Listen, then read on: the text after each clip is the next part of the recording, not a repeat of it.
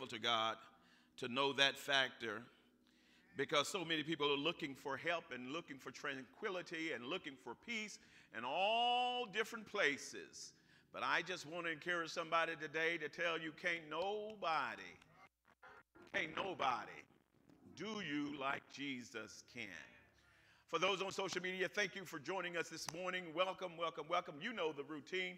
Go ahead and call in your family, your friends, text them, message them, share the post. Let them know it is time for the word of the Lord with the Wells Ministry of Dallas. Let us go ahead and pray. Gracious God, our Father, we thank you for your goodness and mercy. God, we thank you for covering us. We thank you for protecting us, for keeping us. Oh, God, we ask you to be in our midst today. Take full control, Lord God, of your word today. Anoint every word that exits our lips. Give us clarity of speech and clarity of thought. Open up hearts, minds, and spirit everywhere, Lord God, that they may receive your word today. Open up ears that they may hear what the Spirit has to say to the church. Have your way, Lord God, in this service, wherever they may be hearing it, whenever they may hear it, Lord God. Have your way in their lives and in this service. We give your name the praise, the honor, and the glory. In Jesus' name, amen. Go ahead one more time and give God some praise. Come on. He's been mighty good to us. Is there any witness in the house that can say, he's been better to me than I've been to myself? He keeps right on doing great things for me.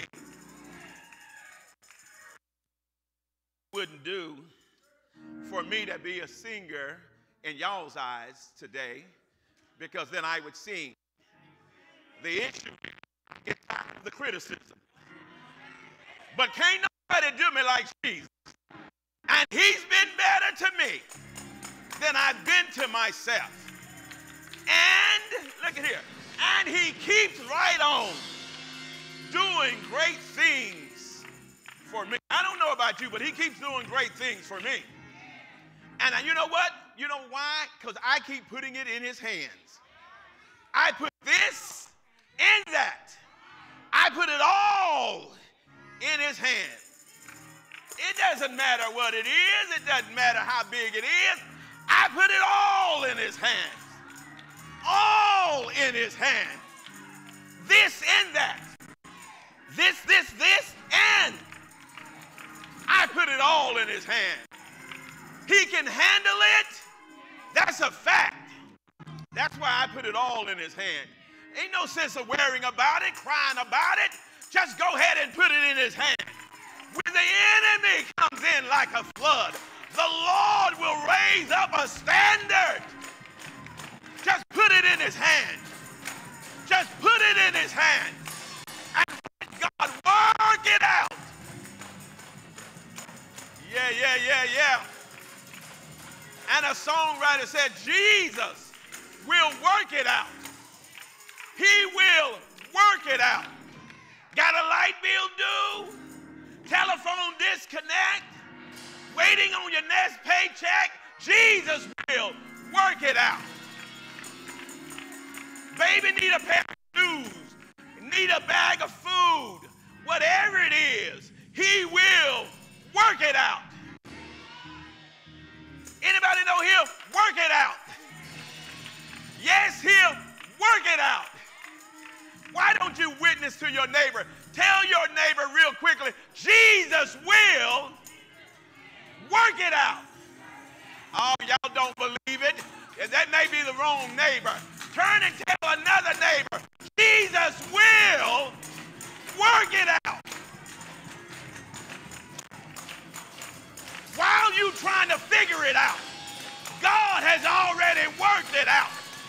While you trying to handle it, he's already worked it out.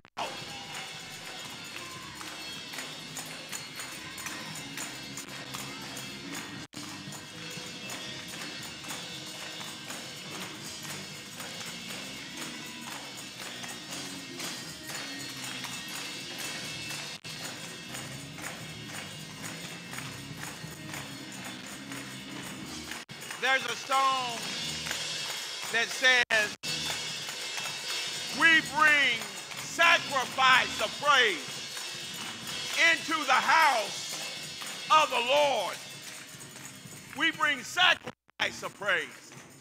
And sometimes I don't know if we understand that, but can I be a little transparent as I explain this particular portion when we say we bring sacrifice of praise into the house of the Lord? You may have walked in like me, not feeling it at all. Not feeling it at all. But because I've made it this far, because God's been good to me, I refuse to step in his house and give him praise. My flesh don't feel it, but something inside of me keeps telling me to go ahead. That's a sacrifice of praise. Praising him when you don't feel like it. Praising him when you're down. Now, praising him when the body seems to be weak. Praise him. And somebody says, I love to praise him. I love to praise his name. All right.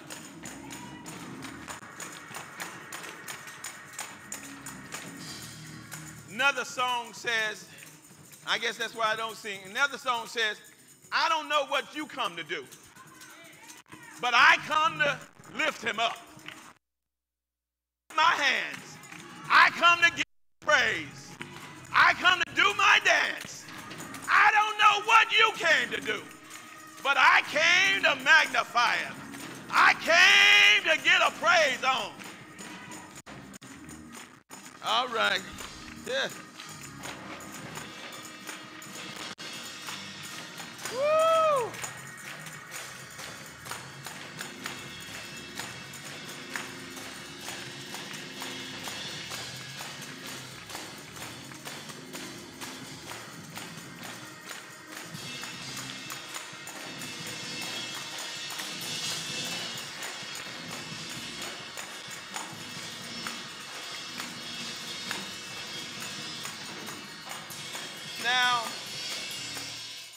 Now,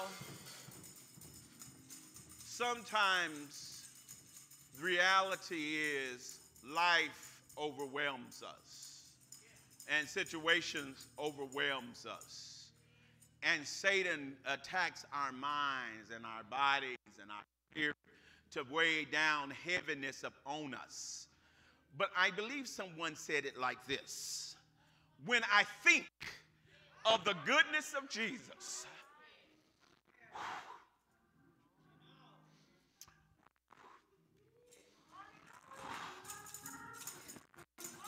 when I think of the goodness of Jesus and all he's done for me, my soul cries out, hallelujah! I praise him for saving me. Woo! Sometimes you got to work your mind in order to work through the situation.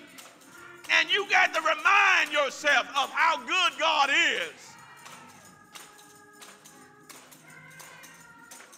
Woo! It says, I praise God for saving me. I praise God for saving me. If it had not been for Jesus, where would I be? I praise God for saving me.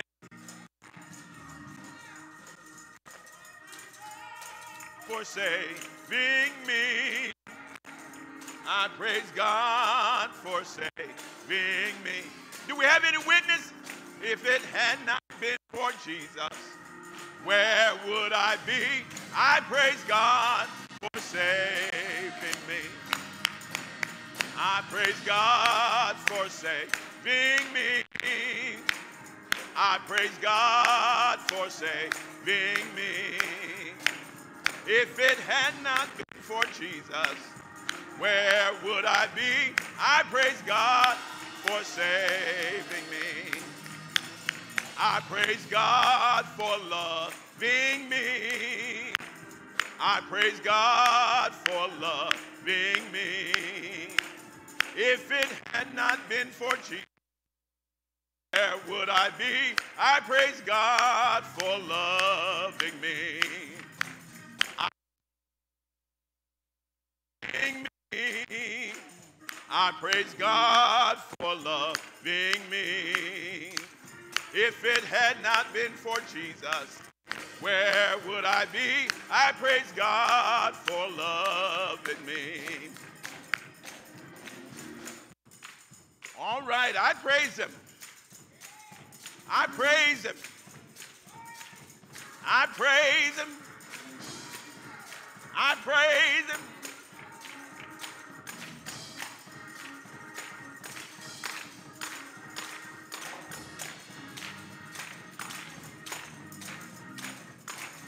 He brought me into this marvelous light.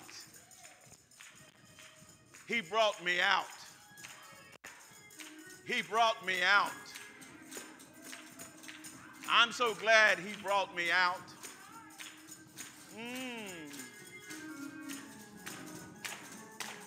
You know what?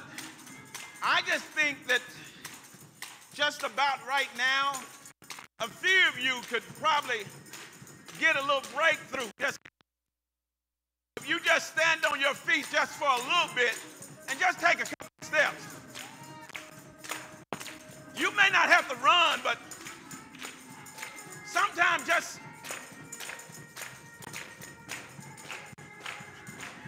look at it. He's allowed you to see another birthday. He's allowed you to see another day.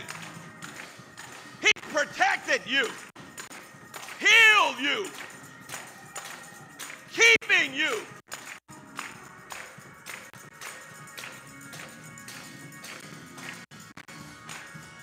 He deserves a praise.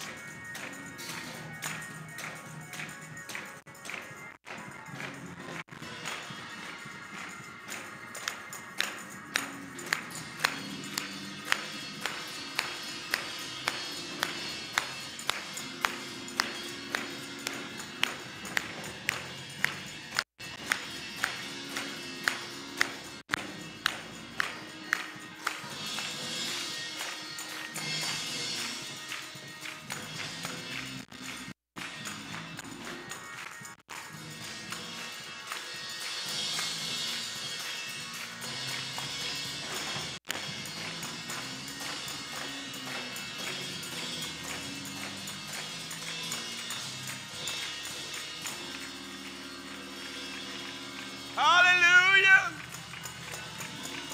Hallelujah. Hallelujah. Hallelujah. Hallelujah is the highest praise. Hallelujah is the highest praise.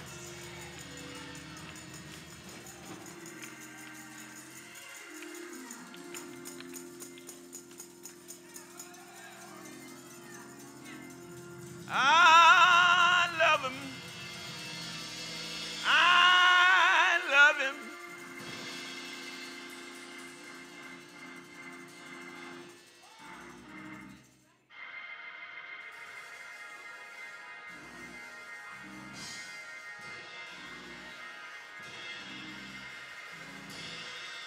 Because he first loved me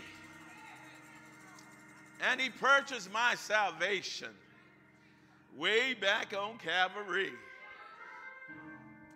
I love him. Woo.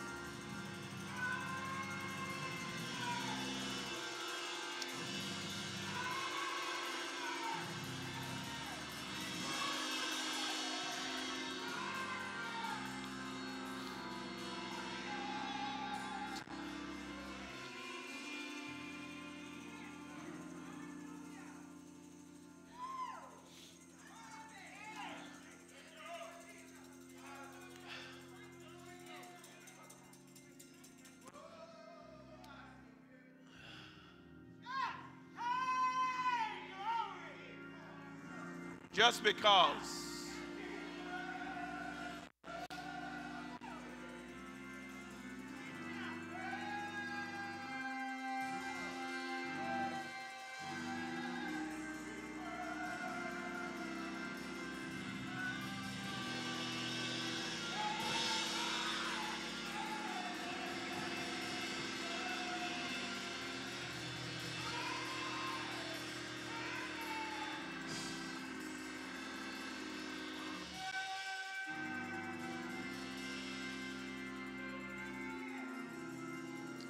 My Lord,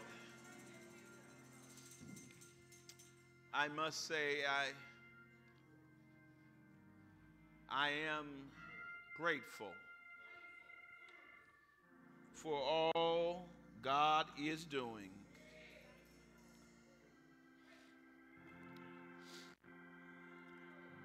I don't know about you, but I know that the Lord is blessing me right now. Now, you know, I can't deal with that much because I can't handle it. I'll admit to that factor, but He's blessing me. He's blessing me right now.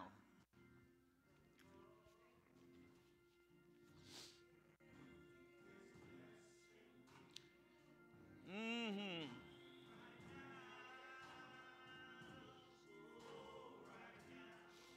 Ooh.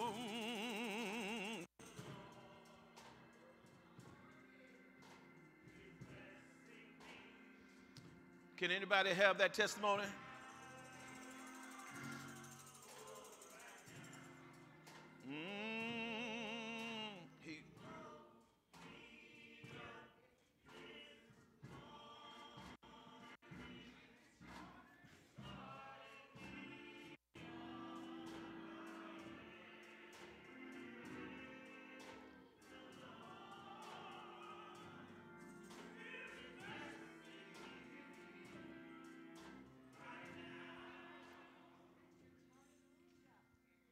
He, if it had not been for Him, I don't know where any of us would be. He's a helper. He's a keeper. He's a provider. He's a healer. He's a protector. He's everything I need and then some. Woo.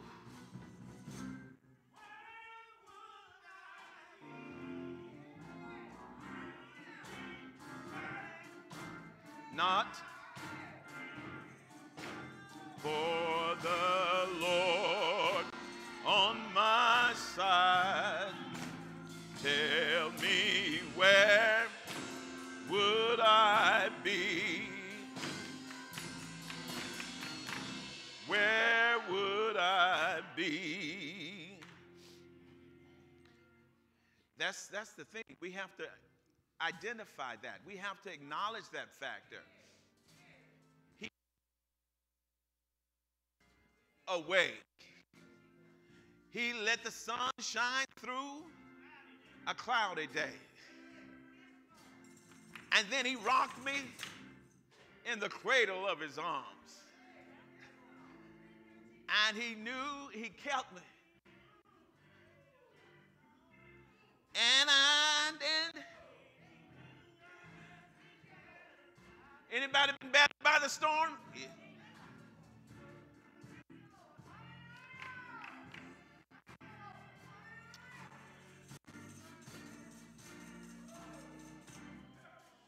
If it had not been the Lord on my side, tell me, where would I be? Where would I be?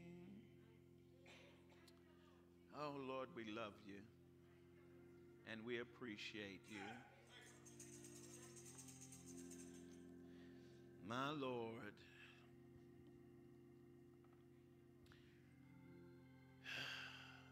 Our topic today, and we're going to move on.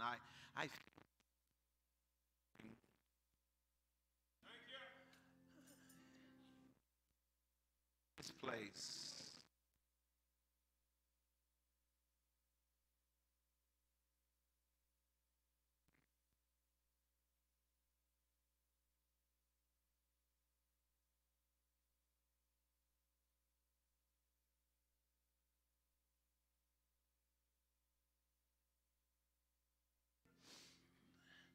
I am surrounded. But this is how I fight my battles. Let's go into the word of the Lord. I'm full at this present moment with the anointing and presence of the Lord Jesus Christ, his arms of protection and his love and his compassion. Oh, great is thy faithfulness. Oh, hallelujah. I don't know about you. I don't know what your week looked like, or your weekend looked like, but I've been through the storm and rain.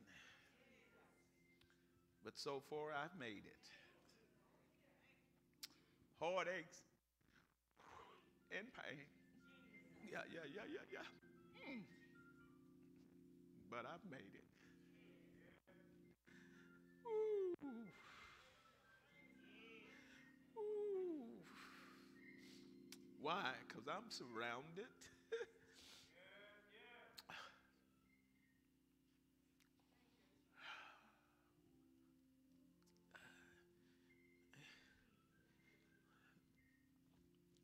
Let's go into the word of the Lord. I feel his presence.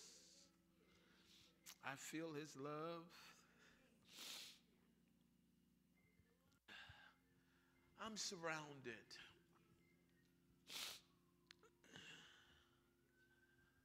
We're going to start in 2 Kings chapter 6, and we only have a few little verses to read today. And we're going to say what the Lord says and move on out of your way.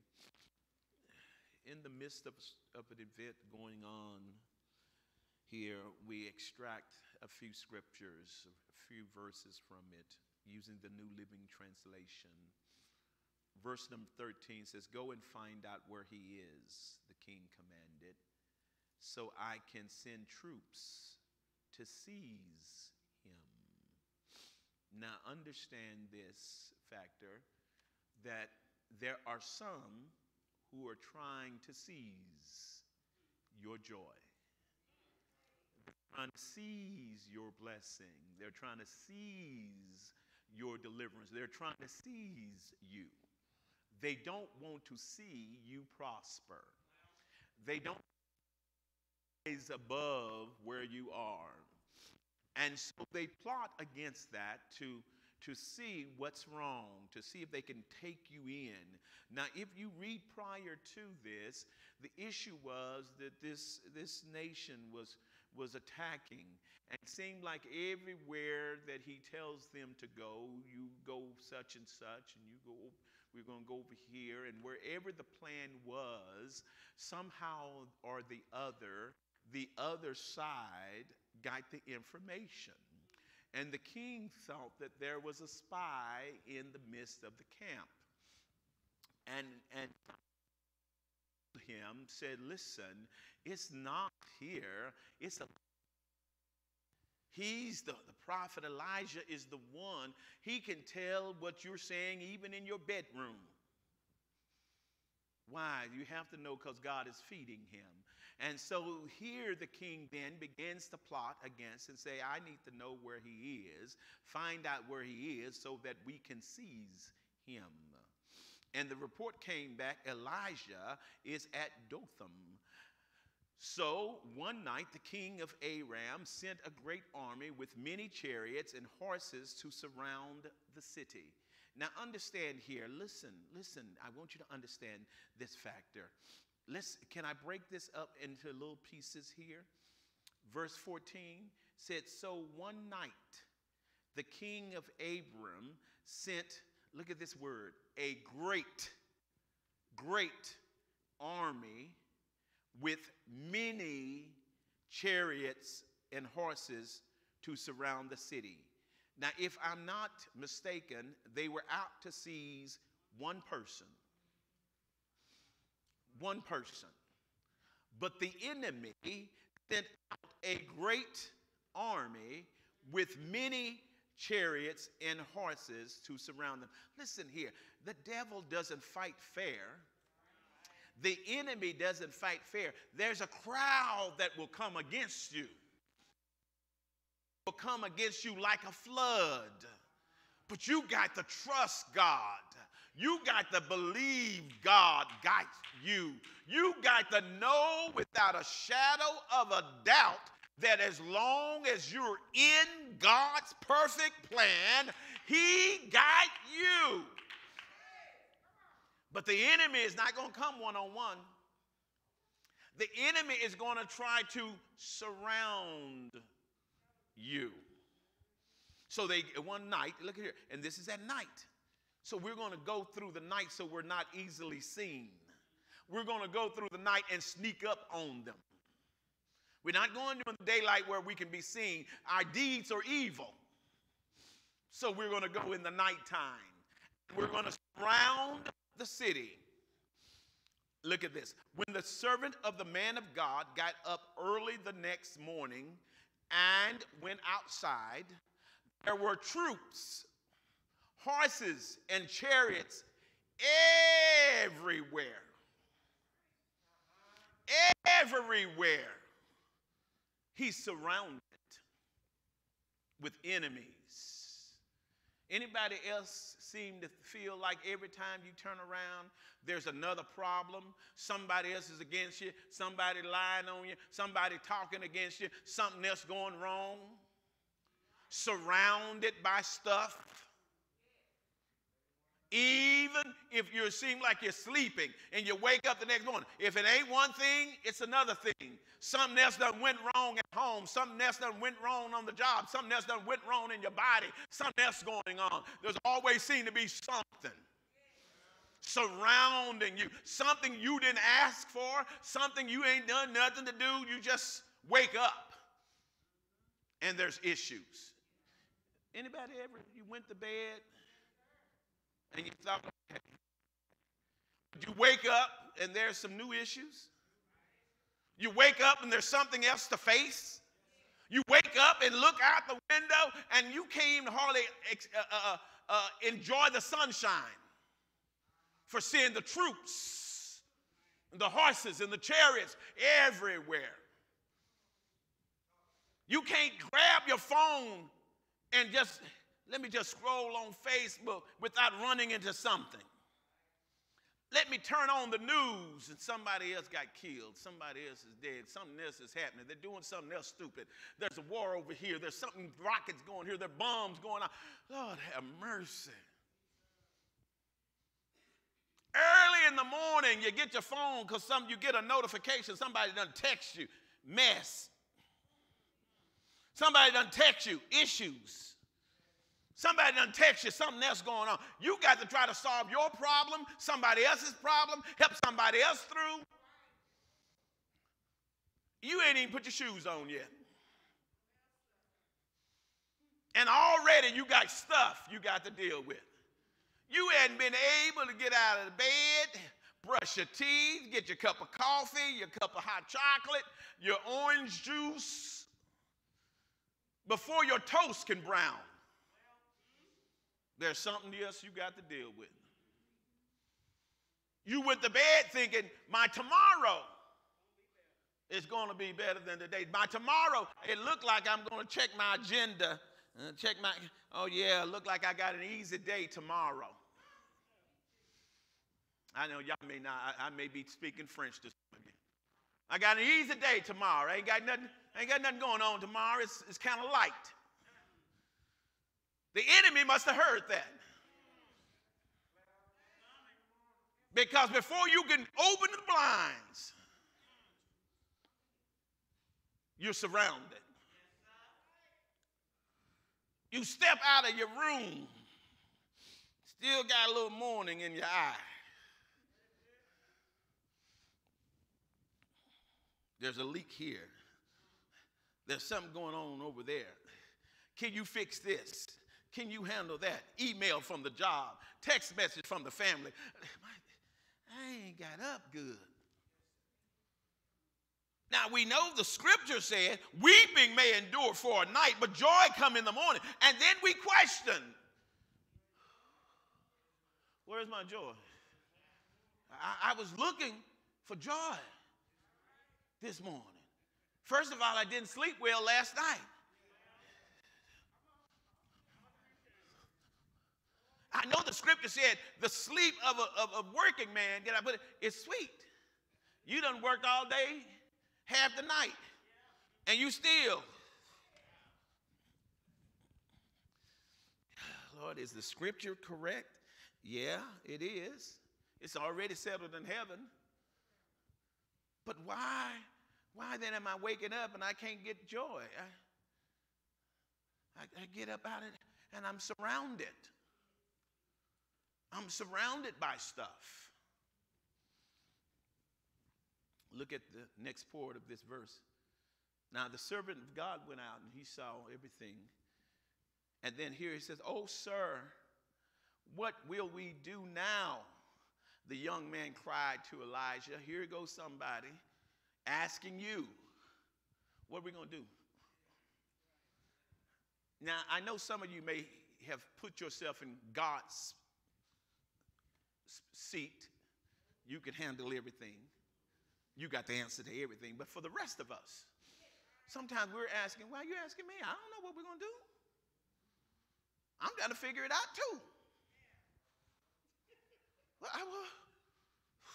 Well, what are we going to do about this?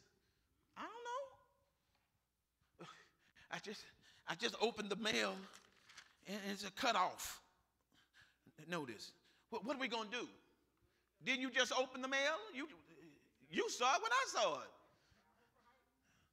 Ain't nobody, now maybe some of you, ain't nobody put no extra money in my account overnight. Now they drafted out overnight. They like the enemy. They come at night. The job sticks it in, and before you can wake up the next morning, here's the bill collectors. And you wake up, and sometimes it's lower than when you went to sleep. What are we going to do? I don't know. So here's the young servant says to Elijah, what are we going to do? We're surrounded.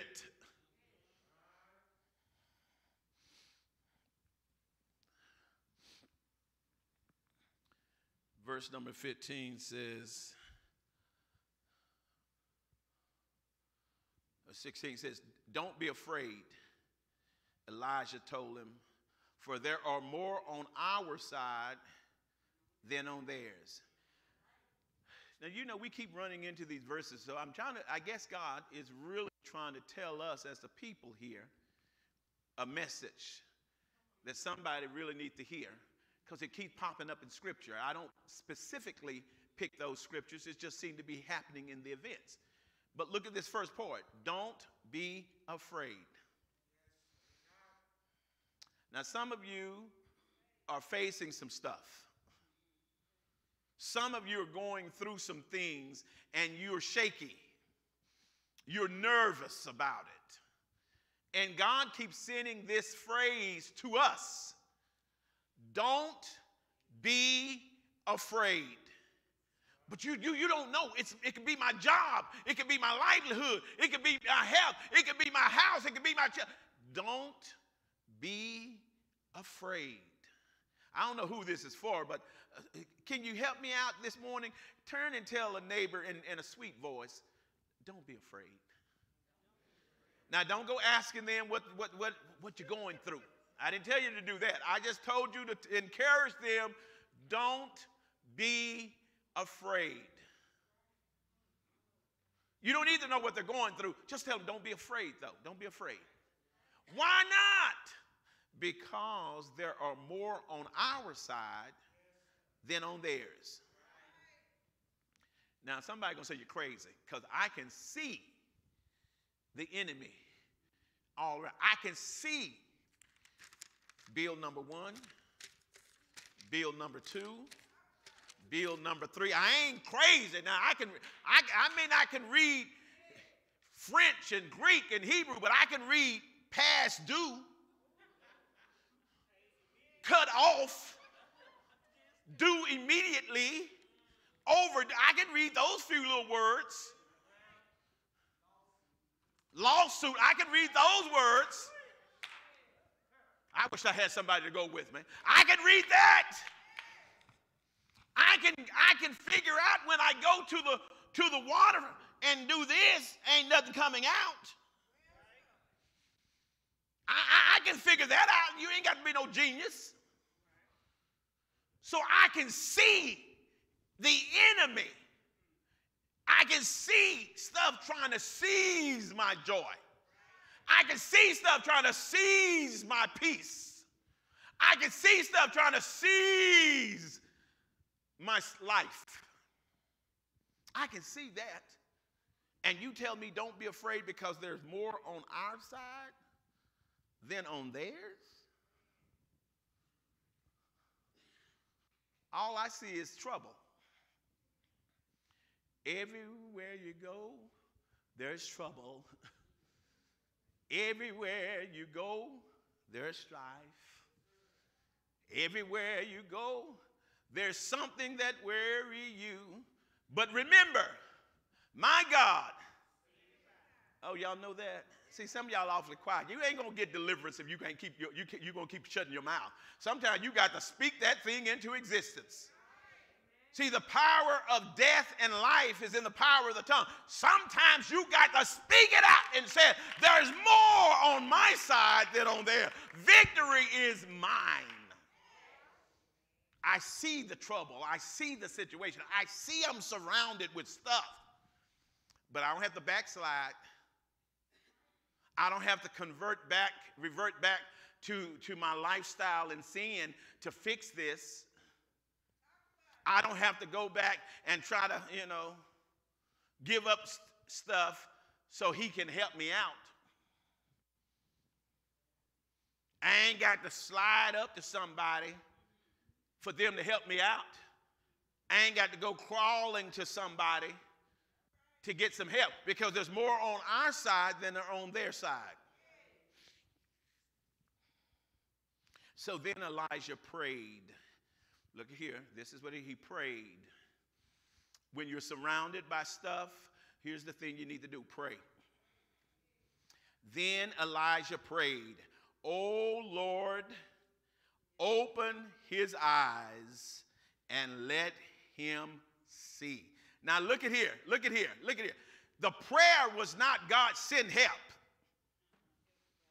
The prayer was open his eyes so that he can see. Lord, you don't have to move my mountain. Just give me strength to climb. Lord, I may not have a whole bunch of faith, but I got a little faith. And I can speak to the mountain. It wasn't, Lord, bring in some help. It's, Lord, open his eyes and let him see. Let him see what? He already see the trouble. He already see the army. He already see the chariots and the horses. Now, there's something beyond that we have not been looking at. The Lord opened the young man's eyes, and when he looked up, wait a minute, when he looked where? I'll look to the hills from whence cometh my help. My help cometh from the Lord, which made heaven and earth. You stop looking down. When he looked up, he saw that the hillside around Elijah was filled with horses and chariots of fire. Now, wait a minute. Oh, I wish I had some time to deal with this. What he saw in the natural was just the army of troops and horses and chariots. Just regular horses and chariots. But what God sent was horses and chariots of fire. Don't tell me that God won't do abundantly above what you're able to ask or think. So when his eyes opened, he didn't just see other horses and chariots. He saw horses and chariots of fire all around the hillside.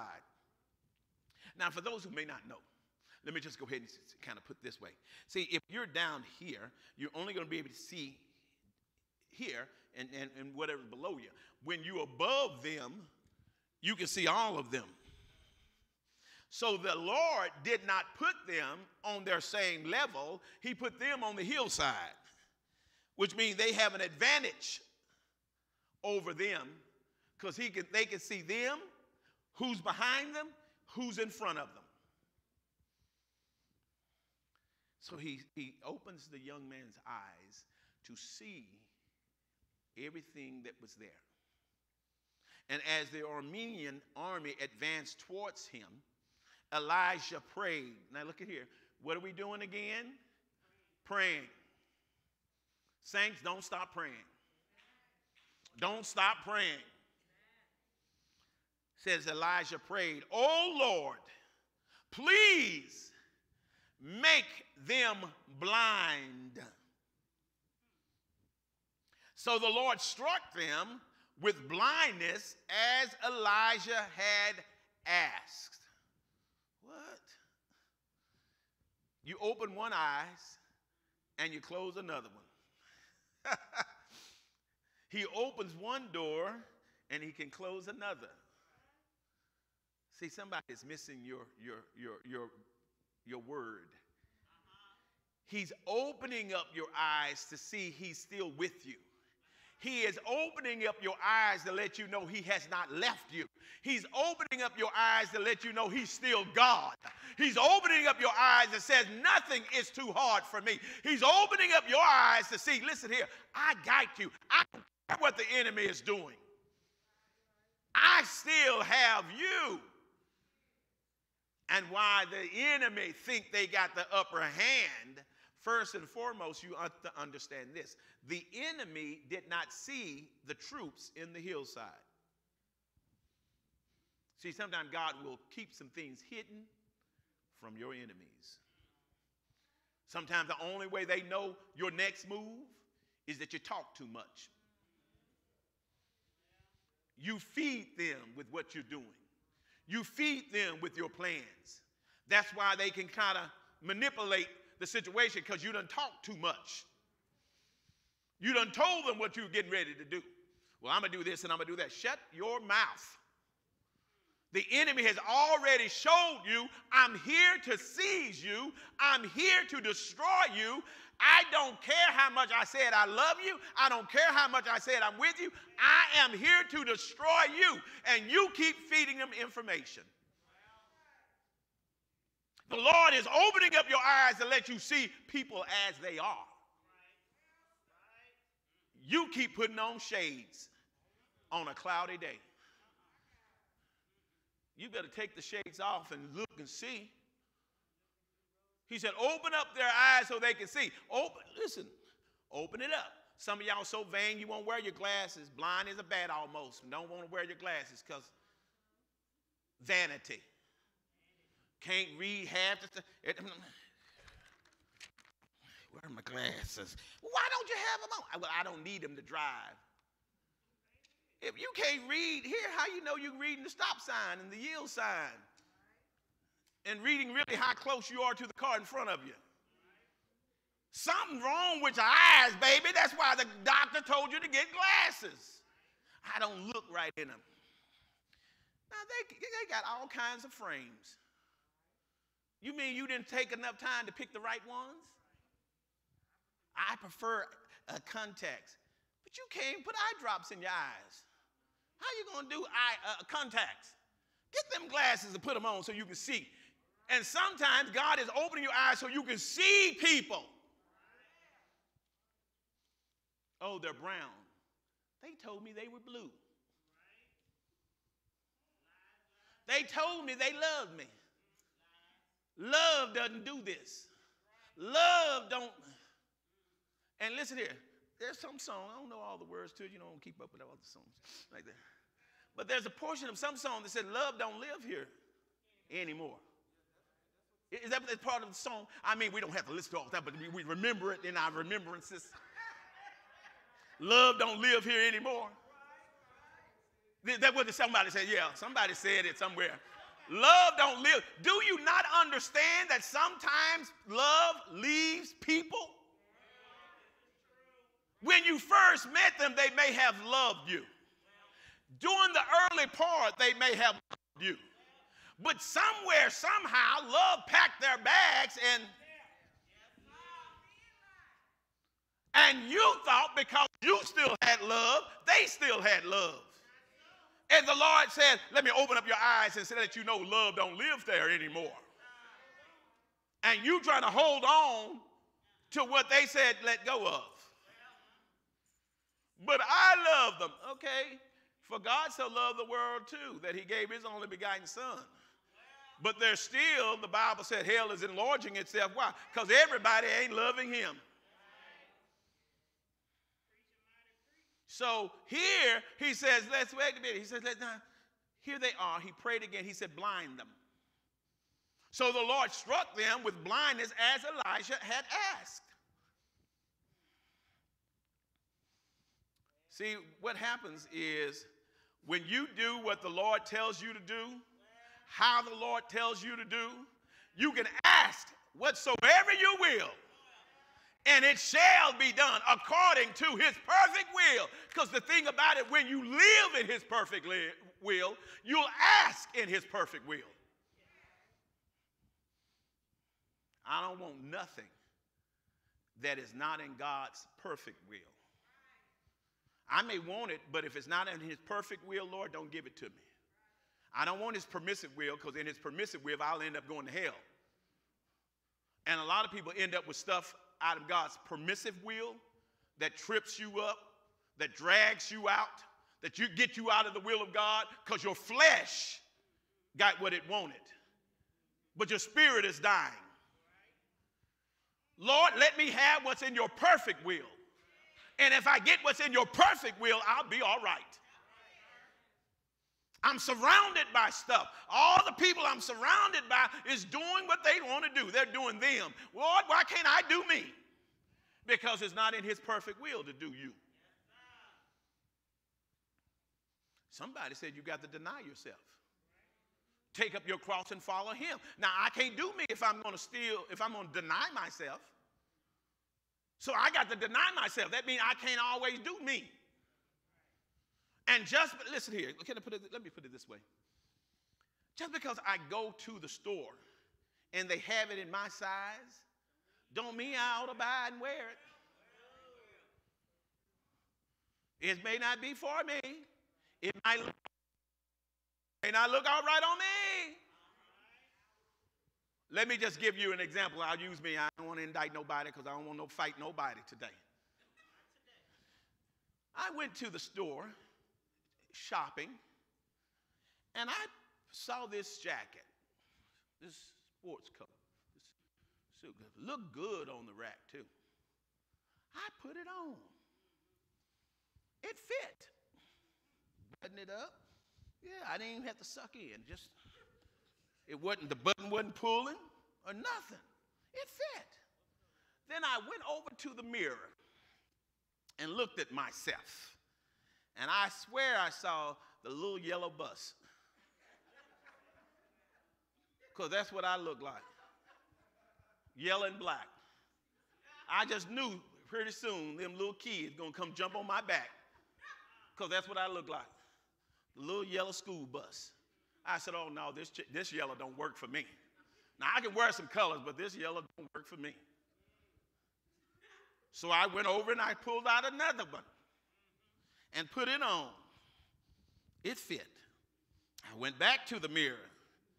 I said, oh, no, Lord have mercy. This doesn't work either. I look like a Sprite bottle. And hey, listen, if I can tell myself that at the store, I'm going to use this word. I know some may not like it, but I'd be stupid to go ahead and buy it, put it on, and come out among y'all and don't think y'all ain't going to say something. I put that jacket right back on the rack, hung it right back up. It was in my price range. It fit, but it did not work for me. See, everything that fits your flesh is not good for your flesh. I then put on a third one. you have to be persistent sometimes. I put on a third one. I put on that third one. I went over to the mirror. I had to take it off. Because there was a spirit that came with the third one. It was pink. That baby looked sweet on me. I said, Lord, as dark as I am, and this pink is accessorizing me, I could walk up in here because I think I'd be floating. I said, no, this is the wrong spirit. Let me take this off and put this back on the rack too. I said, I'm going to have to save that until I can get the right spirit. Now, the yellow one wasn't going to work. The green, lime green wasn't going to work. But that pink, feel something puffing up. I said, this Negro look good in this pink. I said, let me take it off. You wasn't going to be able to tell me nothing. I said, put it back on the rack. What am I saying? Because sometimes what works for our flesh or what we think is okay, because somebody else got it on and somebody else, does not mean it's what you need. And you got to deny yourself, take up your cross and follow him and leave some stuff. Lay aside every weight in the sin. It wasn't a sin for me to wear either one of those colors. But the first two was going to be a weight because my feelings might have gotten hurt. I don't know. I already knew what I looked like. And I knew people were going to laugh and say something. And I wasn't going to be able to deal with that at the wrong time. And that pink, I didn't have the right spirit. It wasn't the right spirit. I couldn't shake off that spirit, so I knew that wasn't right. So why are you dipping and dabbing in stuff that's something in you already telling you it does not work for you? To let it go. So, Lord, I don't want anything in your permissive will that may take me out of your will. Lord, let me have what's in your perfect will. And, Lord, open up my eyes that I may see and blind the eyes of my enemy so that I can lead them away from where it is. That's what Elijah did. He led them away, took them to Samaria, and then said, oh, okay, now God, give them their sight back. And when their sight came back, they were in the middle of Samaria, surrounded. See, sometimes you ain't got to always fight. Sometimes you just got to pray. Let the Lord handle it. I want to get him. Sometimes you just got to pray and let the Lord handle it. Because that's how you fight your battles. Let the Lord surround them and let the Lord handle them. Our last verse, book of Hebrews, chapter 11, verse 1 says, faith shows the reality of what we hope for. It is the evidence of things we cannot see. It shows the reality. I see my help. Although I see my trouble, I see my help. I hope somebody can see that. I see my trouble. My trouble is here, but my help is here. I need to look up because my trouble is here, but my help is here. The Bible says, I'll never leave you nor forsake you. I'll be with you always, even until the end of the earth. I see my trouble, but I'm looking up because I see my help. And how many people know your help is already there? Now, somebody said help is on the way. But can I tell you, help is already there. Before you called, didn't my Bible say he answered? Oh, somebody won't go with it. Before you cried out, he's already came with the answer. Before you even knew you needed it, he's already made a way. So sometimes it's just, Lord, open up my eyes so I can see my help. Because I know you making a way out of no way. I know you're getting all of this working together for the good of them that love the Lord and of those that are calling according to his purpose. Lord, you're working it out because you're going to get the glory out of this. I'm going to come out of this as pure gold. And before I even come out, I'm going to shout before the battle is over. I'm going to trust him before I even see it. Oh, somebody don't really understand that. Before it's manifested, I'm going to go ahead and get my praise on. I see trouble everywhere. But you know what? The more I see trouble, the bigger the victory has to become. The more the enemy is surrounding me, the more God has to come through this. And the greater the victory. Well, if I already know I got victory, why I got to wait until the battle is over? See, some of y'all are so, you're so caught up in I got to see it. You can't give God praise until you see it. So then you know what? You're still behind the curve. See, if you know God, then you know God, then you know God never lost a battle. If you know God always gets the victory. If you know God and you know God is working, you already know you're coming out. Oh, you may be hit. You may be knocked down, but you already know I got the victory. So the enemy is hitting me. Hallelujah. Thank you, Jesus. Glory to God. Hallelujah. Thank you, Jesus. Glory to God. The enemy started looking at you crazy. Why are you praising him and I'm attacking you? Because victory is on the way. What? Victory is on. You know, can you stop hitting me just for a moment? What? Just for a moment. Just give me one moment. Stop hitting me for just one moment. What you getting ready to do? I'm getting ready to praise him. Wait a minute. What are you? Because I'm calling him to come on through. When praises go up. Oh, y'all don't. So why are you trying to figure it out? He done already worked it out. Why are you trying to analyze it? He's already said, don't worry, I got this. I set you up to get victory. I set you up to get the glory out of this. I set you up for a breakthrough. I set you up for a blessing. Everybody who pointed their finger saying, you gone, you out, you out, you out. I want to, listen here, I prepared a table before you. I had to get your enemies to surround you because I had to prepare a table before you in the presence of, and then anointed my head with oil. See, this is what we think of. That's why we sometimes live beneath our privileges. No, he said, he anointeth my head with oil. My cup runneth over. This ain't going to run over. You lift your little head up. That ain't going to run. That ain't running over. He anointeth my head with oil. He is pouring it out on me. My cup runneth over. Surely goodness and mercy are following me all the days of my life. Listen here, brothers and sisters. Don't you know God is trying to, and it's the anointing that breaks the yoke. It's the anointing that destroys every chain and every yoke.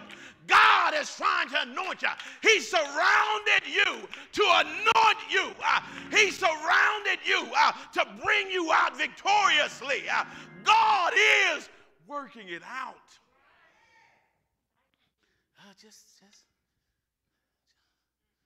And some of you, before you can get back to your seat,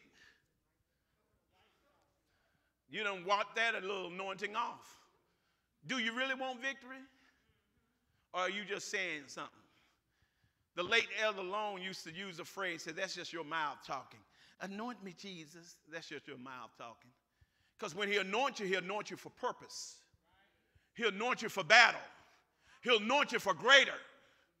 So when you ask God, Lord, anoint me, then be prepared to be surrounded. Anoint me. Prepare for somebody to act a fool in your house. Anoint me. Prepare for somebody on your job to act crazy. Anoint me. Look for something to go wrong. Anoint me. Because what he's going to do is surround you. And when God surrounds you, there's more on our side than on theirs. And somebody said, one can chase 1,000, two can put 10,000 to flight. Listen here, with Jesus on my side, he's more than the whole world against me. But I need faith to be able to see what's in the hillside. Not just what's in the hillside. You snapping at your family members, you snapping at your co-workers, you snapping and getting mad because things are going awry. It ain't time to snap, it's time to praise him. See, that's what holds up your blessing, because you keep snapping. And God is trying to get your spirit right. Stop snapping and start praising him. Just so much to do. Just got so much. You want victory, or you want to stay in it longer? Stop all that snapping. You don't know what all I got to go through. You don't know what all I got to do. Listen, I'm not God. I don't need to know. But if you want to come out of this thing victoriously, start praising him for it. You said, Lord, prepare me to be a sanctuary. Well, then if he got to prepare you, he got to clean you up. Then he said, Lord, use me in thy service. Well, if he's going to use you, he got to pump you up. Because God can't use no coward soldier. So you got to figure out, no cross, no crown. I'm surrounded. I am surrounded because God has made a way for me. I'm surrounded because I know God is getting ready to do even greater things in my life.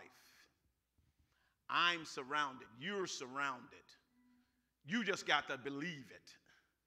You just got to believe it. Now, we've been talking to our neighbor this morning. This last time, will you do me this favor? Talk to yourself and tell yourself, I'm surrounded. I'm surrounded. Yeah, you've been telling your neighbor, don't be afraid. Jesus is going to work it out. Now you got to tell yourself, I'm surrounded. Not by the problems, but I'm surrounded by God. I'm surrounded by him. There's more on my side than there is in the world against me. I'm surrounded. Heavenly Father, we thank you. Your goodness, your mercy, your loving kindness and grace. God, we could not make it without you. God, we are nothing without you. And Lord, we would have lost our minds. We're right there on the verge right now. Some of us, we're on the verge of depression. We're on the verge of giving up. We're on the verge of wondering why. Lord God, some of us are wondering if you even love us anymore, if you even care anymore. But God, thank you for your word to know that when we can't see it, we just need to pray and say, open up our eyes, because we believe, God, that you're surrounding us. Continue to surround us. Continue to protect and guide us throughout this week. Oh, God, save, deliver, heal. Lord God, encourage hearts. Oh, comfort those who lost loved ones. Save those who are lost, Lord God. And help us to remember throughout this week, we are surrounded. In Jesus' name we pray. Amen and amen. Go ahead and give God a praise. I'm surrounded. If you are not a member of the Wells Ministry of Dallas, we invite you to become a member. We're open to everyone to come and be a part. You can go to our website, thewellsdallas.com. Click on the button that says Become a Member and learn, love, and serve with us. Fill out that little information sheet and come and be a part. We would love to have you regardless of where you are in the world. You can become an e-member. If you're in the DFW area, you can meet us here at 1827 East Ledbetter Drive every Sunday morning. Come on in and be a part. We have an open door for you to come and be a part. Every person, everywhere needs Jesus. Everybody needs him. And we're here to help you walk this journey to heaven. Amen? And so come and be a part of us. You can also call us at 469-552-8300. Talk with someone. We'll talk with you, pray with you, and try to answer questions for you. But everybody needs a church home, and everybody needs to become active. Don't just have a church home to where you claim it. Be active. Be active in the kingdom of God. Be active in church. Don't just be a spectator. Don't just be someone who claim a building, claim a church name, but be an active part in the kingdom of God. Amen? We're also asking you, if you'd be so kind, to partner with us in this ministry. We're having some charge problems. I guess I need to charge it. There's 4 ways to give. 4 ways to give to help this ministry out. Through our website at thewellsdallas.com, click on the Give button. Give through PayPal, or you can Zelle in your contribution at thewells1827@gmail.com. And you can do that anytime during the week, not just on Sunday. You can call any day of the week at 469-552-8300. Give by credit card. If you don't get an answer, please leave your name and your phone number. Someone will get back with you shortly after to make sure that you can give. Also, you can mail in your check or money order, make it payable to the Wells Ministry of Dallas. Send it to P.O. Box 1033, DeSoto, Texas 75123. Or you can bring it by on Sundays at 1827 East Ledbetter Drive, Dallas, Texas. And give your contribution to this ministry.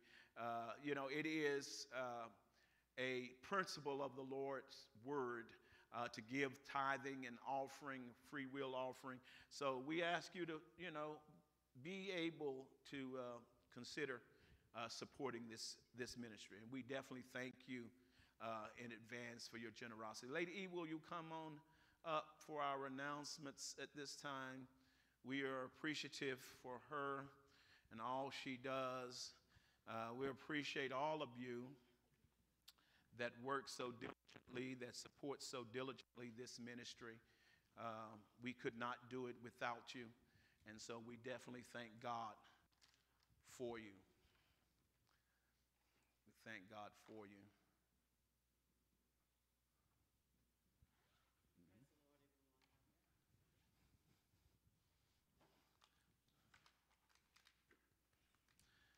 Okay.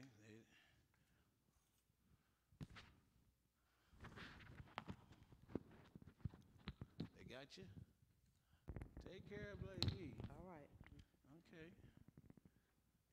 We got a few hands doing many things, but we praise God anyway, because our few hands move quickly. Thank you.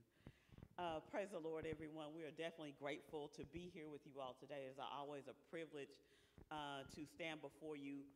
We want to remember that every single Wednesday night we have Bible study. Do not miss Bible study. Catch us on Zoom or catch us on Facebook, but please catch us every Wednesday night, 7 o'clock p.m. Do not miss Bible study. Unfortunately, I've been missing Bible study being live, but I'm able to catch it later on. So even if you can't catch us on time, you can always catch us online on Facebook to rewatch Bible study. Also, every single Sunday morning, like Bishop says, come in 10:30, doors open at 10 o'clock. Come in for our 10:30 morning worship. We want you to be here with us, live and in person, to enjoy the fellowship and the Spirit of the Lord. Amen? Amen. Also, we have a thank you card this morning. It says thank you. Thank you so very much. Thank you so much for either the food, cards, flowers, or more importantly, your time during Mom's homegoing celebration. We are forever grateful. Signed, First Lady Johnson, Sister Linnell, and Brother Landon. Oh, what a man would give thanks to the Lord for his goodness and for his wonderful works to the children of men. Psalm 107 and 8. Amen. So we definitely will keep, and we continue to keep, Sister Lynn and her family, as well as all who have lost loved ones, whether it's recently or whether it has been a while, because while you learn to live without, you still have the grief and the sorrow and the moments of remembrance. So we always will continue to pray for those who are in bereavement. Amen. And for those who may not know, and we're so happy to see Sister Maxine Williams.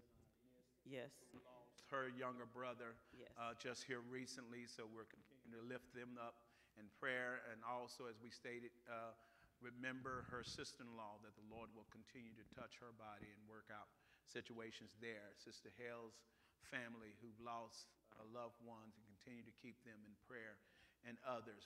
Listen, as Lady E said, you try to figure out how to move on, and you got to move on, but it doesn't take away from the grief. It doesn't take away from the hurt, and we want to continue to pray for Elder Nelson, who lost his uncle as well, and pray for his mother and their family, loss of his uncle. Listen, we need each other. We need each other, and we need to continue to pray one for another. We appreciate all that you do, all your prayers, your connectivity with us throughout the week and on Sundays. Thank you so very much for what you do. I'd be amiss if I didn't just say even an extra thank you for who we call, a.k.a. Deuce, Brother Deuce, and abundantly above all that he does, and filling in so many different areas. Sometimes, we pick out shortcomings, we pick out what we don't like, but we forget to appreciate people for what they're doing. And I just want to openly thank him because he wears a whole lot of different hats. He's opening up church doors. He's working at the door with temperatures. He's doing this, that, and the other, all in the background, all surrounding. So we want to listen, we don't have a whole bunch of people yet. We're waiting on the rest of y'all to come on in. But we definitely want to keep encouraging each and every one of you, and especially our young people. Our young people. Remember, they do have hearts and feelings. We do have hearts and feelings, and sometimes, we say some things.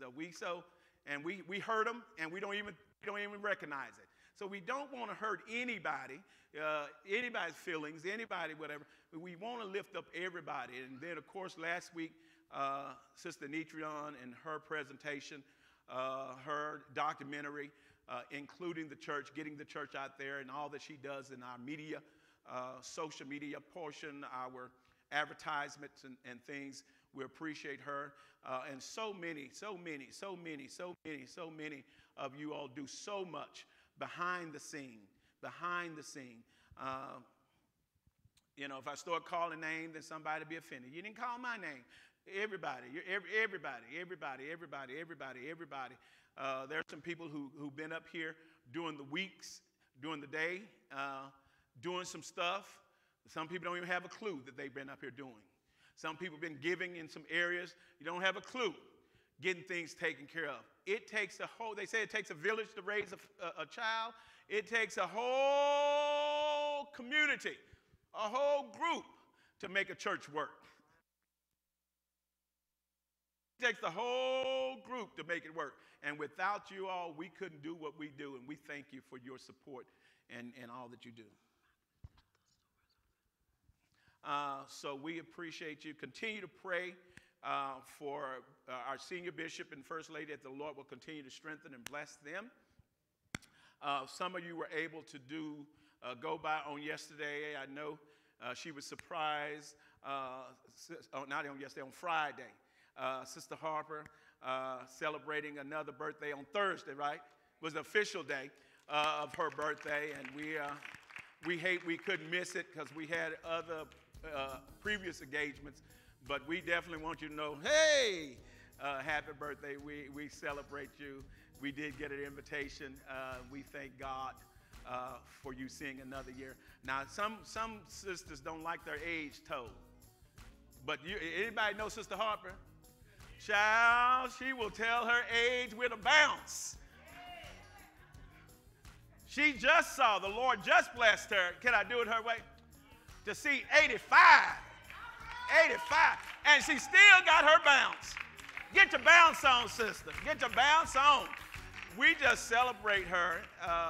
We were excited last week to be able to celebrate Lady Hinton's birthday with a drive up enjoyed that, and she definitely enjoyed it. But we celebrate all of you with your birthdays and your anniversaries because we believe in just celebrating. We love partying, celebrating. So, speaking of celebrations, some of y'all might say it's been a long time coming. Forget you. Everybody's path is different. And I can say that because I am an adult learner. And it took me, and I will confess mine, it took me 16 years after graduation to get my associate's degree.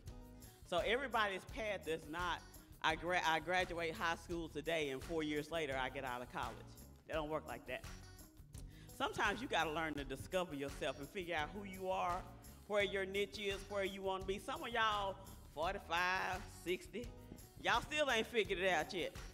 But we are so elated. I don't even have enough words to say how elated we are to announce that our own Anitrian Felice is graduating on June the 25th from North Lake College. She has done an outstanding job. You know, when God finally allows you to find your place, you know, you struggle and you're trying and you're trying and you're trying. But see, I know what that's like. I struggled a long time trying to go where I thought I wanted to go. And when I finally found that right major, I just floated right on through. Anitrian has gotten into video production and lighting and sound and media, and she has writing. She writes and directs. Her script writing makes you cry. And I promise you, God has really gifted her in that area, and she has done an outstanding job. She is graduating and is looking for the next degree, looking for the next best thing, looking for the next great thing. Don't count her short, but don't always count her here. Because if God moves her, she's got to move. And that's her mama saying that with much reluctancy in her heart. But we are super proud of her for everything that she has done and what she's accomplished. And I promise you, tune in on the 25th of June, 7 o'clock p.m. online. We'll be in person. Online, you can see Sister Anitrian walk that stage. Amen? Amen. And can I just say this, so you can go ahead and get your feelings out of the way. She was only given a very small, limited number because of COVID. They can't fill up the place. And Mama and Daddy come first. So I didn't get an invitation. Listen, you won't. Nobody will because she don't have the tickets. Otherwise, we just have everybody there with posters and signs and whatever. But that's why you won't get an invitation. So don't let the devil fool you and tell you, something stupid. It's just CDC says first come, first serve, and you only get this amount of tickets. And her brother, now you know that if it was only two, we'd be fighting with the brother. Y'all do know that, right? Because the brother, she would have probably given the ticket to first. To fight over who's going to be the second ticket. And since in her phone digging, I'm parent 2, I'd probably be looking at it online with some of y'all. Oh. Thank God we have enough for the 3 of us to show up. So we're grateful for you and grateful for her. And remember to keep Lady E in prayer, who's still in class. She will be testing later on during the summer. Continue to pray for Sister Radcliffe, who's still in class, that the Lord will continue to bless her. And some of you who the Lord been telling you to go back, take a class, take a class, take a class, take a class. He has greater things for you. You can do it. You can do it. And so we're grateful to God for that. Don't forget the store is open back up. So if you want to purchase something from the store, you can go through this hallway, socially distanced, only 2 in the store at a time. Purchase some snacks as you go through and go out. We love and appreciate all of you. I think that's all the announcements here. Thank you. You know how we end it.